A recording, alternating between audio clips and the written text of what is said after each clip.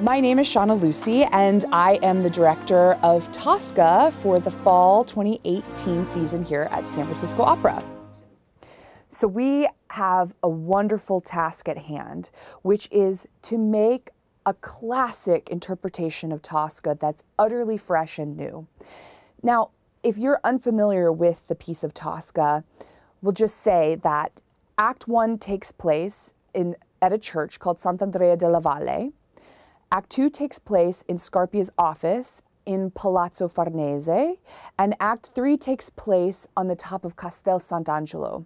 These are locations that you can go visit in Rome, which is a great trip to do. I've been to 2 of the 3, and it's wonderful to go and visit there. What we decided to do is not do like a slavish representation of these locations. Robert Innes Hopkins is the designer for both the sets and the costumes, and he and I have had lengthy discussions about aesthetics and how you take a space and you charge it with tension for the drama, because Puccini never lets us rest in Tosca. It's such a great piece in that way. There's no sitting down, there's nothing that's extraneous, and so we've made the architecture to reflect that.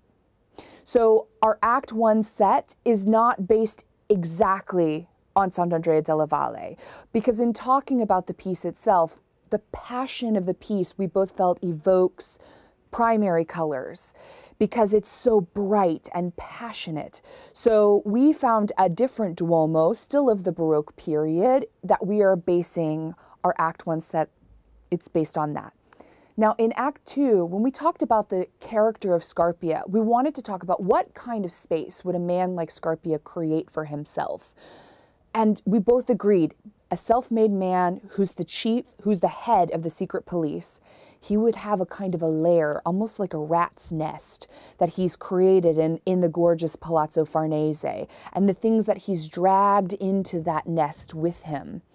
And then for the beginning, for the last act, Act 3, Castel Sant'Angelo, we talked at length because Rome at the time was under siege. So there was a war going on with the Napoleonic forces against the king and the papal forces. So you know, if you go to Castel Sant'Angelo today, you go to the top, it's a place that's very visited by tourists, of course. Everyone wants to see it. It's beautiful. It's a great way to see the expanse of Rome.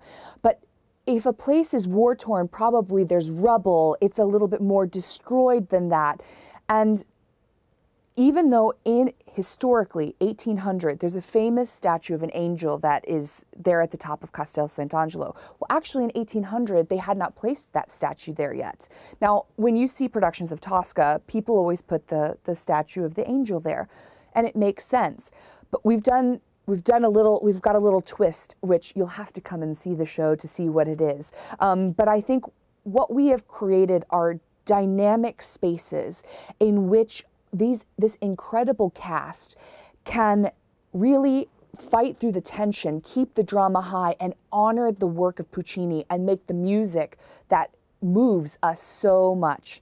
And then in terms of costumes, I myself am obsessed with clothes, I'm not gonna lie.